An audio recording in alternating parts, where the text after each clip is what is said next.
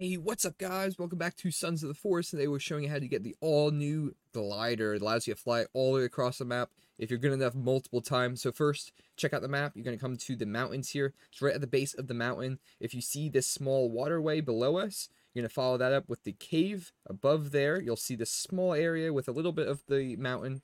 You're going to see this little camp. Right after you see these tents, you can see it right off in the distance, the glider. Now this is a great utility. You can get cross map soaring around very easily.